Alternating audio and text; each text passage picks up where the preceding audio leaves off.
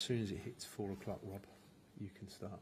I think we'll run it in, don't we? We won't make Joe sit there because he's not going to like it if we do.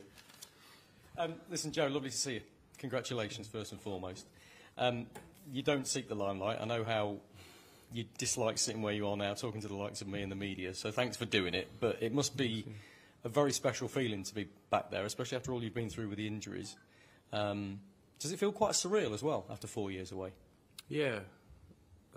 Like you say, it's part and parcel. I'd probably try and swerve it if I could, but it is surreal, I think, just because 4 years is quite a long time, and probably spent a fair bit of that time thinking about wanting to be back in the mix, and seeing the team do so well and having a taste of it when I was quite a bit younger was obviously special. And yeah, I'd be lying if I didn't say I spent time thinking about wanting to be back with the boys and getting back to this level. So yeah, it has played a big part in my mind and just giving me a new appreciation to be here and a different perspective, because I know the flip side and how tough that can be. So it's obviously a privilege, it's a cliche to say, but it is a privilege to be here, and having that approach of gratitude, but also the wanting to do well and wanting to prove to myself and that I can be here and participate and play my part. I think the last time you played for England, your son had just been born. Was that about right? 2020? Yeah. Is he nearly 4 now? Yeah, so it is nice in that sense, just because he's starting to get it a bit and he understands football. And yeah, it was a shame it happened when it did, and he was young, he didn't understand it, but now it's really special. I think those are the things that away from the pitch mean the most. And yeah, just seeing him come down or come to Wembley and understand it, and yeah, that's the bit that means the most, probably. Look, you've had an extraordinary season with Liverpool so far. That's what's got you here. That's what's earned you this call up again. And after all those nightmarish injuries that you've had, do you think you're in the best form of your career right now? I mean, I'm really enjoying my football. Obviously, we had a good phase at club when we won the league and so on and so forth, but obviously this year has been different for me, playing in different places, and it's hard for me to judge. I think I was obviously younger and enjoying it then, playing centre-half mostly, but I'm definitely enjoying it. I think it helps when the team's doing well and when we're winning games, and that plays a big part. But yeah, personally, I don't know. I'm just appreciating the moment. I'm not really worrying about where I've been or where I've got to go. I think just being here now and embracing it is the main thing. Hi, John. You said it's been 4 years and you've been thinking about getting back into the squad. Last time you were with England, you got the injury on the training pitch. Was it a strange feeling going back out there, considering the last time you got injured? Yeah. I'd be lying if I said it didn't have a psychological toll. I left in an ambulance quite abruptly from the training pitch. So yeah, it meant a lot to me. Just even yesterday, just doing the warm up, and it's nice to sort of feel like I could close that chapter. Not to be over dramatic, but everyone gets injured. It's part of the game. But it being so sudden the way it happened, and then just leaving and never really getting the chance to come back was tough to deal with. So yeah, it's meant a lot just to be in the mix and to be with the boys, and then just sort of close that chapter for me personally. Do you feel like you can enjoy it more now? And what has Gareth Southgate said to you since you've got back here? Yeah, I think obviously at that time I was probably, 22 maybe or so, and being away for so long, naturally everyone gets older and you sort of get a different outlook, a different perspective, and I'm appreciative of that side of the journey, and I can use that to sort of understand that there's a lot going on, and obviously it's a massive privilege and it comes with its pressures playing for England, but also understanding it's where you got to be grateful to be here, and you don't have to be here. It's a big privilege, as I say. So yeah, Gareth's been good with me, obviously. I was with Gareth all the way through 21s, and then he picked me for my debut. So that was nice to sort of reunite with him and just be back doing what I'm meant to be doing. And yeah, Gareth's great in that sense, like on an individual basis, keeping in touch and speaking to the players. And you're here in the camp before the squad's named ahead of the Euros. The squad goes from 26 to 23, and at Liverpool you're playing in so many different positions. Do you think being so versatile gives you a better chance of making that squad? Maybe. Honestly, like I'm just taking in this squad, this camp. Obviously, it'd probably be a bit premature for me to think ahead to that point, but yeah, I'm just enjoying my football. I'm enjoying playing different positions, and obviously first and foremost I'd see myself as a centre half, but then I think with age and with time you just sort of take it in your stride, and I've enjoyed that. Obviously sort of embracing the opportunities that I've got, considering my past is the main thing, and yeah, what will be. I think just being here now and trying to get back in the mix with the boys and just enjoying the environment. It's a great place to be. Obviously Gareth and all the coaching staff have made such a good environment. It's just nice to be back in it. Very great to have you back. Can you tell us the contrast in that squad in the last 4 years? You would have been hearing from your teammates about how it's changed, but coming into training today, what changes have you seen, and what's it like to have so many people say that you are a great selection for a 23-man squad? Yeah, I mean, obviously personnel's changed a lot, but I think the nice thing is the coaching staff and a lot of the staff have stayed the whole duration, and we're lucky in that sense to have such stability with Gareth and this coaching team. But yeah, it has changed a little bit naturally, so I think it's a great squad with great players. I think the youth in the squad is obviously it's in a good place, but then playing at such a high level, it speaks for itself. So yeah, it's just nice to be in the mix with the boys and meeting some of them for the first time. But then also people like Harry and Hendo that were here when I made my debut, and it's a nice balance and nice to be amongst the boys. I know Virgil van Dijk's had a big influence on you. He's recently said, "You thought I was done.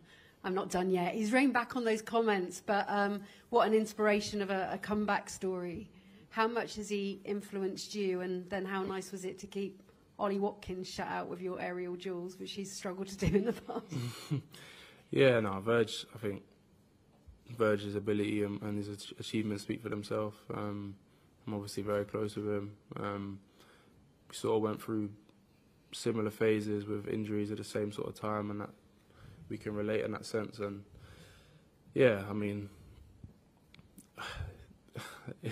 Virgil can say those sort of things. I think he's who he is, and I wouldn't come from that angle personally, but he's a great guy. I think he's transitioned so well doing what he's doing. But yeah, it's nice to be here and amongst the boys that are here, and we know we've got big games coming up, so it's going to be a tough test. You've really grown in confidence over all those roles. Where's that confidence come from? I think naturally players want to play, and there's nothing like getting consistency in play, and obviously the environment helps, and a manager that gives you the license to just be the best you can. I'm thankful for that, and yeah, just I think getting rhythm, getting consistency, and then you can sort of let the anxieties when it's a bit more staggered when you're not playing as often, sort of fall by the wayside. And I think that's been the biggest thing, just getting rhythm and enjoying that flow. How you doing, Joe? Nestor McGregor from BBC Sport. I introduced myself because it's my first time, and I'm a fellow Catford boy as well. So yeah, good to see another. I just wanted to know, you mentioned always being optimistic about getting back into the fold, but I wonder, with each squad selection that was named, did you sit by the phone?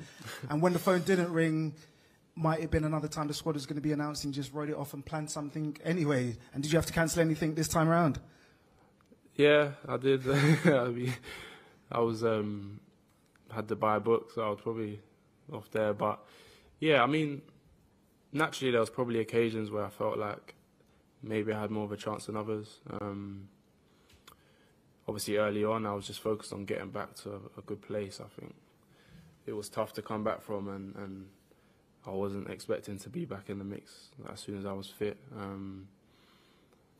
Obviously, it was tough at times when, in the past, pre-injuries, like when I've never been to a major tournament and then missing out on those. But I've always been at peace with the outcome. I've never been fixated on how I've not gone, so I'm gutted. I had to be, I think, just focusing on the process and where I was with club and doing that fundamentally is the main contributing factor to getting back in the fold. So I think everything, I'm believing everything happened for a reason at the right time. So I'm happy to be here now, and yeah, it was obviously a lot of tough times and periods to sort of get back, but it's nice to sort of hope that that's compounded the hard work over time to get back to this point. Mm-hmm. Well, I hope you got a refund in your Dubai fare and hotel. It's worth saying, we keep harking on about 4 years, but you might seem like a new player. Someone who else is new is Kobe Mainoo. I wonder if there's an England initiation. Have you had to do one because it's been so long, and what might he have to do? I don't think so. I think it's probably daunting enough to come back in, and yeah, I think everyone, the group, the senior lads, the manager and the staff, try and make the boys feel as comfortable as possible. And yeah, I think he's enough to focus on. I know it feels like your first camp, and similarly me being in that similar sort of position, having been away for so long, that's probably a bit of an ask to have to stand on the chair and sing or something. But yeah, I mean, that's one of the beauties of having Gareth and the staff, how comfortable they make the boys feel. And essentially, everyone just wants to focus on their football and do the best they can for the country. Mm. And with your son being 4, I imagine a summer holiday might have been planned for June, July. I'm guessing that's not going to be the case. You want to be on that plane, and what would it mean, like, to come full circle? Yeah, I mean, I don't want to think too far in advance. I'm focusing on this week, so we've got 2 good games against top opposition, and being back on the pitch would be nice. And yeah, I'm not thinking ahead that far. Obviously, we've got a lot to play for in the rest of the season as well on the club side. So, yeah, what will be will be. I'm just taking it each day as it comes, sort of thing. Okay, anyone else in the live section? James, on it. Hi, Joe. After Liverpool drew against City, your manager, Jurgen Klopp, went on TV and said, Joe Gomez, Gareth, honestly. Just wondered what you made of that when you saw it. Yeah, obviously didn't see it live. Yeah, I mean, the gaffer at club is the gaffer. I think he's one of a kind, and I obviously owe a lot to him. That he's been probably the biggest influence on my career, or definitely. And yeah, it's nice to have that support from your manager, and I definitely didn't ask him to do it. So.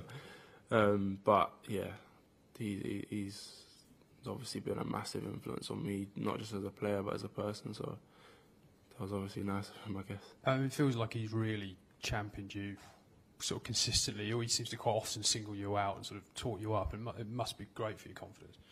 Yeah, I think similarly to here, I think it's nice to have a manager that you collectively all want to play for and give your all for, and that's the case there. And I guess instances like that play a factor, and yeah,